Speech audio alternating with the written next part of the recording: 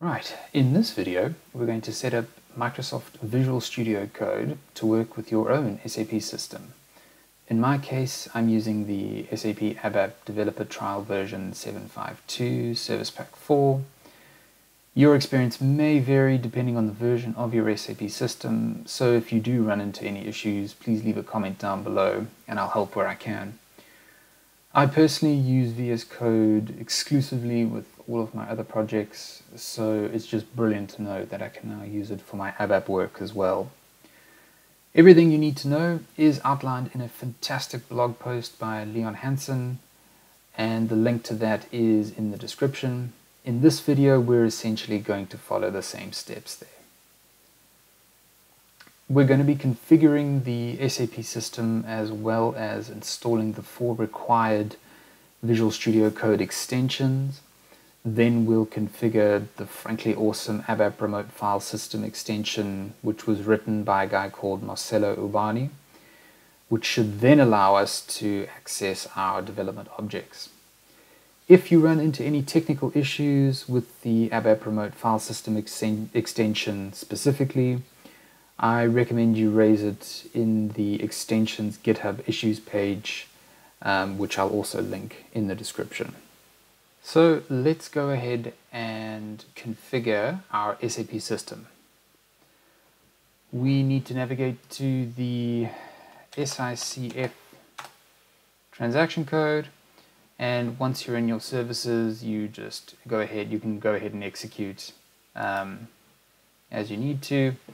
Once you're here, we need to expand default host, then SAP.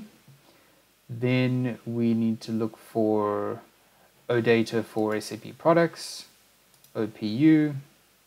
Then under OData, we then find SAP again.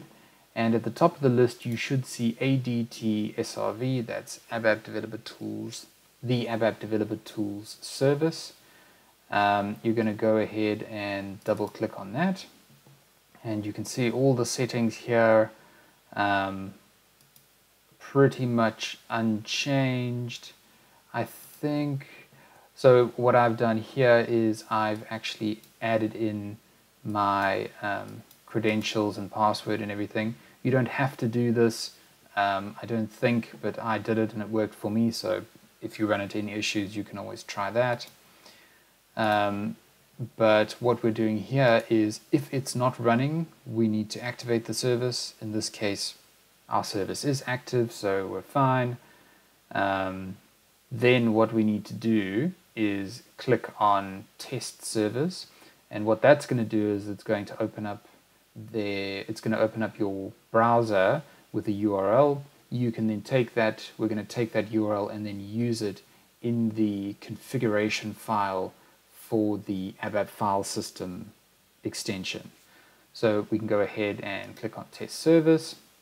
It's going to say we're trying to execute blah blah blah. This is what we need up to 8,000, but what's important is we're going to allow it to do that, and it's going to open up a new window and it's going to run that URL. You are supposed to get a response back that looks like this.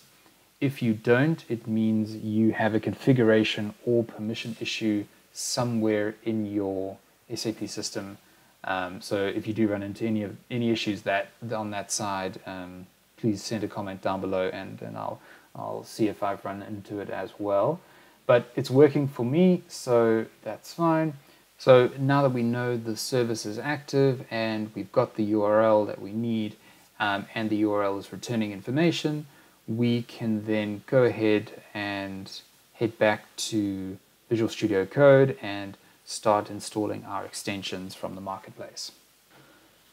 Now that we're back in Visual Studio Code, we're going to go ahead and add those extensions. So you go ahead and click on the extensions button here, and under there we can just search for ABAP, and in the marketplace you should see the ABAP Remote File System extension. We're going to install that first, which will also install 2 or 3 other extensions as requirements, which is what we want. Once you've installed it, you can go ahead and click on the Manage Cog on the bottom right, and then click on Extension Settings. Then we're going to click on Edit in Settings.json, and you should see a bunch of settings at the top here. The one we're interested in is the, if it's not there, you need to add it, but the one that we're interested in is the ABAP fs.remote object. In there, we're going to add our server or servers, if you've got more than one. In our case, it's the vhkel nplci, whatever that means.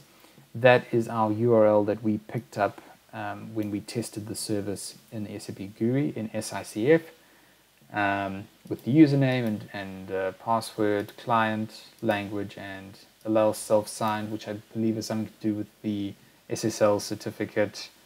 So just make sure that's there as well.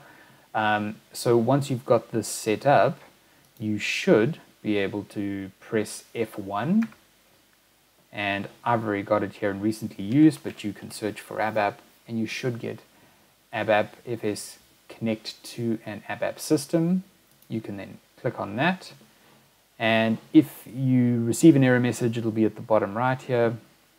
In my case, it's already installed, so it's working fine for me, but you shouldn't see an error message, which means it's installed successfully, and you should see a little ABAP FS icon the right hand side here with your transports. If it's blank and you don't see anything, go ahead and restart VS Code, and once you've restarted, you should find a new workspace with your ABAP system here, and if you expand it, you should see your local developer package here, and underneath that you should see well, everything you've been working on, and I think any other developer's been working on as well, depending on which package you look at. So let's create something new. To do that, you can right click on your local developer package, for example, then you click on ABAP FS create object, and it'll follow the instructions from the top here. So we're going to just create a simple program, and we'll call it z underscore test underscore ABAP FS, description, some description, and we can go ahead and press enter, and there you are. You can now go ahead and start coding in VS Code, which is absolutely brilliant. So if you do find any error messages down here and you're not sure what they are, comment down below. You can also head on out again to the GitHub issues page for this extension, which again is in the description, to raise anything there. So please do leave a comment down below if you want, and as always, if you like the video, please don't forget to hit that like and subscribe button, and as always, thanks for watching.